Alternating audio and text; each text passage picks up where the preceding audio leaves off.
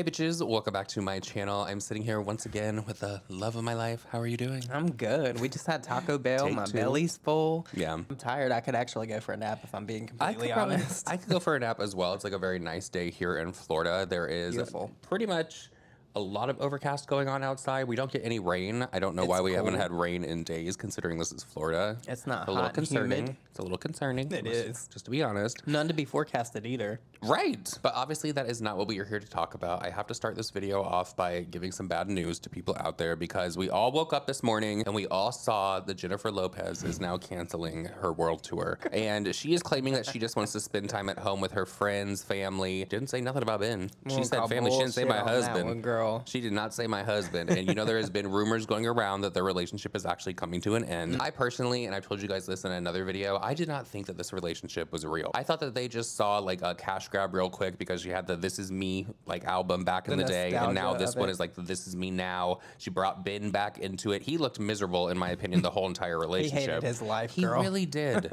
I hope that he got like a good paycheck out of it. Ever since like the rumors have been going around that they are like heading for Splitsville, they've been trying to like be seen out in public together. But just because you're seen out in public together doesn't mean you look happy together. So if you had tickets to the JLO show, the tens of you will be getting your money back. That clip, we were talking about this before we sat down to film, and I was like, yeah, did you see that stadium where it's like empty? He was like, no, girl, don't do her like that. I had to defend Jennifer Lopez because there is a video clip going around from like 2018, 2019 something where she was doing stadium. It was an empty stadium and there was just maybe like 50 people around the stage. But apparently it was like a dress rehearsal and she invited like some of her biggest fans to come and watch. I hope that's what it was because there was no one there. That has to be such like an ego blow for her because Jennifer Lopez thinks very, very highly of herself. That clip where she's outside of that man's house and she's like, I used to live here. I'm Jennifer Lopez. And he's like, Jennifer who? Hi.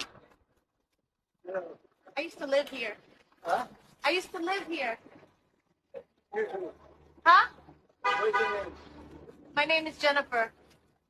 Jennifer? Yeah, I used to live and my room was upstairs right there. Jennifer? Jennifer Lopez. Who's Jennifer Lopez? Me. And he was older, so you would think that he would know who Jennifer Lopez was because she played Selena. I felt like lived her whole life. I feel like everybody's probably heard her name at least one time. You know what I mean? Do you think Jennifer Lopez would be Jennifer Lopez if it wasn't for that Selena role? Probably not.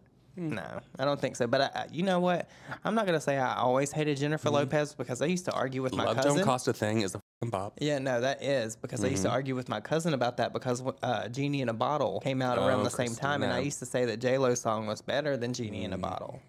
Ashanti, thanks you. The next thing that I want to talk about is actually something that I'm kind of like bummed about because I was actually looking forward to watching this, and that is the Jake Paul and Mike Tyson fight has been postponed. Mike Tyson the other day was on a flight and had some kind of like medical emergency. He cannot work out or train for this fight, so Jake Paul actually uploaded a video and like sent his condolences to him and said like he still really respects him and he wants to fight him in the future, but right now he can't get in the ring and he can't like kill the man, you know? That would be like, that'd be bad. Yeah. Obviously, devastating news. I'm heartbroken, speechless, like gutted. We've been working so hard over here, everyone in this camp, and I just feel bad for everyone involved in this event, the whole undercard.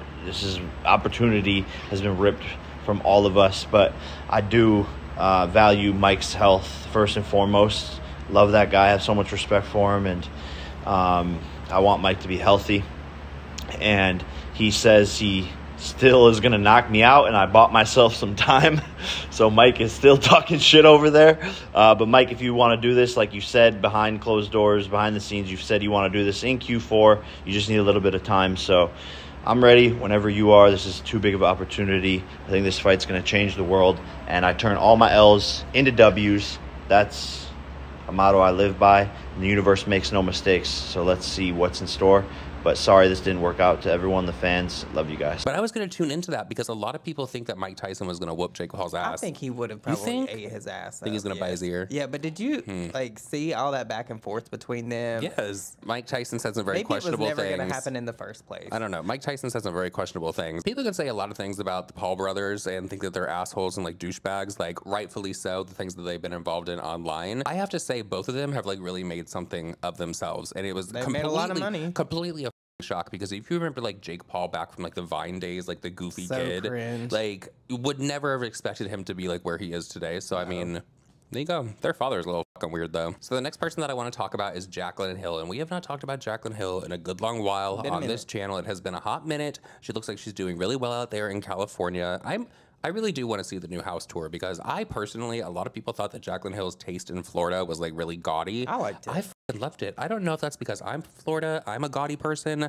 I don't know. Has very gaudy taste. I really loved it. That dining room was like Beetlejuice. I was obsessed. Well, Jaclyn Hill is getting talked about right now because over on a video that she did on TikTok, because she's very big over there these days, she was asked why does she not promote Morphe anymore? And basically, before I read you guys the comment, she let everyone know that she doesn't talk about them anymore because she thinks their products are complete shit. She thinks they've really gone downhill over like the past few months, past few years, whatever. They're not paying her anymore. That's what now, it is. a lot of people are wondering, is this because Jaclyn Hill was not paid back that money that Morphe owed her? Remember when the bankruptcy was going on? The little digs, you know, she was owed a few million, I believe it was. No, wasn't it like 900,000, close to $1 million? Yeah, it was like 980,000. She was owed a shit ton of fucking money. Okay? It was a lot. Is what Jaclyn Hill was owed. Well, she commented back to this person that asked her about Morphe.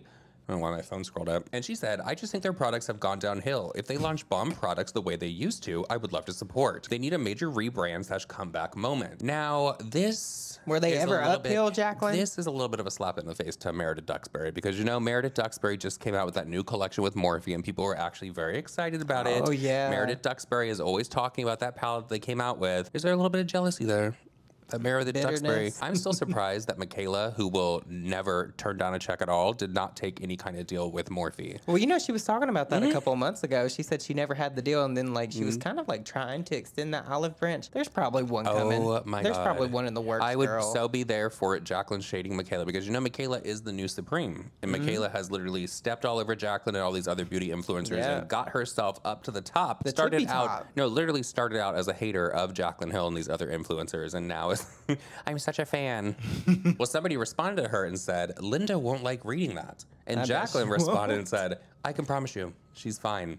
Oh, I can promise you that she's fine as well, because didn't Linda like sell Morphe for like a good amount of money? A whole bunch of so money, I'm pretty girl, sure that Linda is just like sitting back, just rolling in those millions of dollars in her big house. You know? I posed the question a minute ago, and I need the answer to it. Like, was Morphe ever truly uphill for their products to go downhill, or was it just the check stop? No, I think it's the check stop. I don't know. I think it's a little bit of both because there were people that loved the setting spray from Morphe. They loved when Jeffree did the collaboration with them. It smelled like strawberries, the same strawberry scent that was in Manny's palette for Lunar Beauty. So I think that they did have some products that people thought were like a holy grail, but I couldn't tell you a product people were excited about other than the Meredith Duxbury thing over the past few years, to be completely honest. Even Jaclyn Cosmetics was Morphe at the end of the day. Yeah. Jaclyn wouldn't tell you that. She said she was buying into a family-owned business. Yeah, Forma-owned business. So with all that said, everyone, that is it for this video. I know it is another short one. These influencers are still on their best behavior. They are. I know. It's not hot enough outside for them we're making this a shorter video because I really want to go back inside and play the Killer Clowns game. Because it's so fun. We pre-ordered it, so we get to play like a few days like before it like is like released to the public. So if you have the Killer Clowns game and want to play with us, let us know. Or if you want to watch us stream it, because we've been talking about streaming it. We got green screens and everything. We're ready. But we can't figure out the collab cam over on Streamlabs so we can both be like on the same stream. We've been trying really hard. We've been trying. There's like literally no instructions. There's no instructions. If you find a video of someone talking about how to do it, it doesn't work for us. We seem to be the only people that can't figure this thing out. I'll scroll over like on Twitch or even on TikTok and people will be gaming together and I'm like, what the f? Yeah, we can't figure it out to save our life. And if you made it this far in the video, please give it a thumbs up, subscribe if you are not subscribed, and leave us a taco emoji down below because that Taco Bell was really good. It was really good. What you know? What are they? Aardvark? Aardvark fries. Oh my God, they were so They had like chicken on them. It was really good. Taco Bell is great. I know it's so bad for you. Yeah. I don't care. It's worth it. It is. It's so worth it. I still have a grilled cheese burrito over here that I'm going to be eating later. I'm going to have it with you. I'm very excited about it. It's going to be delicious. It is. Bye.